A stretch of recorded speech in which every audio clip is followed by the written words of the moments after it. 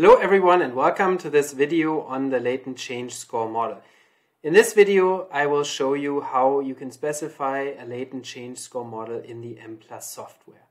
Before I begin with that, I want to say a few words about this channel for those of you who may be new. In this channel I provide weekly statistics tutorials primarily related to latent variable models such as structural equation models, confirmatory factor analysis, and latent class analysis and mixture modeling, but also other techniques. And so if you're interested in these sorts of tutorials, please subscribe to this channel.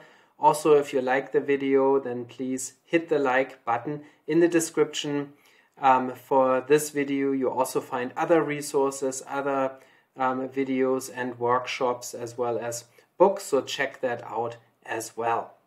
Now in this video, I want to talk one more time about the latent change score model, and I have two other videos on this channel for which you find the links also below in the description, in which I introduced the latent change score model mathematically and explained how this is defined, how we can introduce latent difference score variables that reflect inter-individual differences in change over time.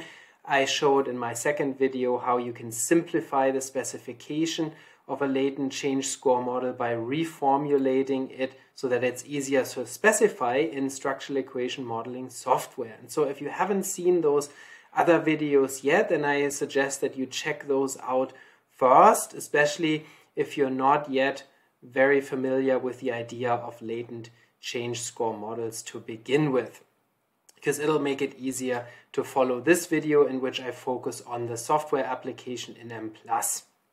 In my first video on the latent change score model, I presented this parameterization that you can see here on this picture, where the latent difference score factor tau2 minus tau1 is introduced in the structural model by this simplistic equation that says that tau2, the latent variable at time 2, is a function of the latent variable at time 1, tau1, plus the difference tau2 minus tau1. So this simple or tautological equation allows us to include this additional variable, this additional latent variable tau2 minus tau1 in our structural model. This variable tau2 minus tau1 reflects the latent change over time, or true change in the true scores across time. And so we can put this into a structural model like this. Now, in my second video, I then showed that this model can be reformulated into an equivalent model that is easier to specify in structural equation modeling software than this version here, where you have to somehow find a way to trick your program into estimating the variance and mean for this latent difference score variable that is not directly connected to observed variables. And so in order to make this a little bit easier to specify, you can reformulate this model into an equivalent model version that looks like this, where the tau2 factor, so say, disappears because we insert what we have for the structural equation into our measurement equation, and then we can reduce, so say, this model in this way to where we only have the time 1 factor tau1 and the difference factor tau2 minus tau1, similar to what we have in a latent growth curve model, where we also have only our intercept factor and our change factor or growth factor or slope factor. And so this can be done also in the latent change score approach like this. And this makes it easier to specify this model with structural equation modeling software, because now you have two variables that are directly linked to observed variables. And so you can then very easily specify these variables, for example, in Mplus using the by statement for a measurement model. Now notice that after this reformulation, all variables load onto the time 1 factor, both the time 1 variables on the left-hand side here and the time 2 variables on the right-hand side, and they load with the same loadings. That's of importance. You can see that the loadings here are constrained to be time invariant, as is typically the case when we have a longitudinal confirmatory factor analysis model. We try to ensure measurement equivalence of the loadings and also equivalence of the intercepts, which are not shown here for strong measurement equivalence so that we can meaningfully interpret changes in the latent variables. The variables at time 2, so they have double loadings. They load on the time 1 factor and also on the change factor. And again, that parallels what you have in a latent growth curve model, where also the intercept factor, or all variables load onto the intercept factor, and then only the variables at time 2, time 3, and so on will load onto a growth factor or slope factor. So that is similar here. And so this model, I want to show you now how you can specify that in the Mplus software for this simple example where you have 2 time points and 3 variables that are repeatedly observed as indicators of latent change and the latent state. So let's go into Mplus and I'll show you what the syntax looks like for a model like this. Here you can see that we have our variable names list where we have actually 4 time points, and then I picked just the first 2 time points here for this illustration to keep this simple and manageable with the demo version of Mplus. You can see here we have y11, y21, y31. Those are the 3 variables at time 1. And then we have the same variables again measured at time 2, y12, y22, and y32. And so we set up the model in exactly the way as it was shown in the path diagram on the slide. And you can see that tau 1, the intercept factor, so to say, or the time 1 factor, has all variables on it. All variables load onto this factor, and of importance, the loadings are constrained to be the same for the time 1 and the time 2 variables respectively, so that you can see that, for example, the second variable at time 1 has the same loading as the second variable at time 2, and that is ensured by giving the same label here in parentheses, which is L2 for lambda 2 or loading 2, so that Mplus knows this factor loading for this indicator should be the same across time for loading invariance for measurement equivalence. And then also for the third indicator, we have a label to constrain that factor loading to be time invariant. Also, here it shows the label L3 for the third loading.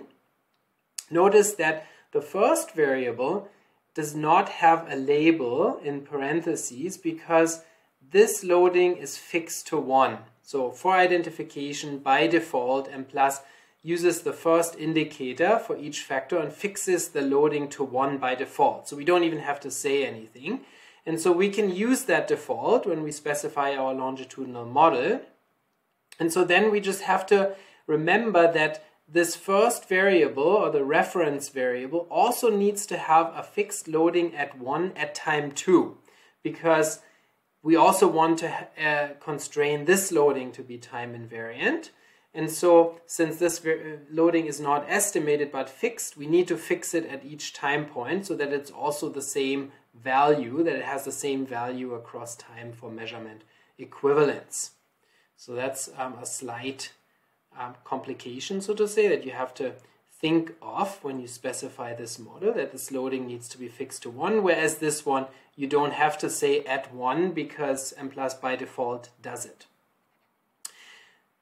The next variable is then our change factor. So that's the variable that on the slide was called tau 2 minus tau 1. Here I called it change to 1.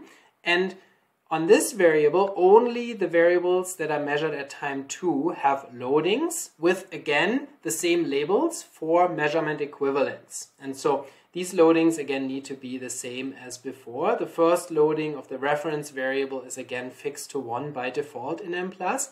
And then the other loadings are constrained to be the same loadings as the loadings that they have on the tau 1 factor. So we use the same labels L2 and L3 here.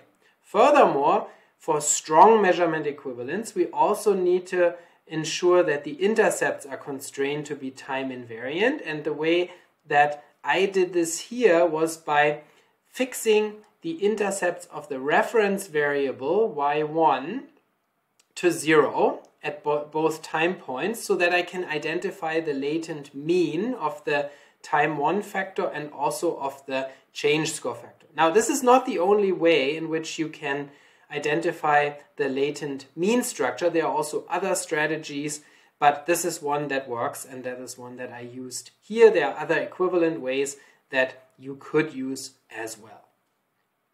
Now, the remaining intercepts then are constrained to be time invariant by using a label, which means those intercepts are estimated. However, they are estimated to the same value at each time point. And here the label I2 means that the intercept for the second variable is supposed to be estimated to the same value at both time points, and then the same for the third variable. So what we're doing here parallels what we did for the loadings. The first loading is fixed because that's our reference variable, fixed to 1. The other loadings are estimated but set equal. And now we're doing the same thing for the intercepts. The first intercept is fixed to 0, and then the other intercepts are constrained to be time invariant. That allows us to then estimate the latent means for both the initial factor and the change factor. So the change factor mean is, for example, of interest when you want to know whether there's average change over time. You can take a look at that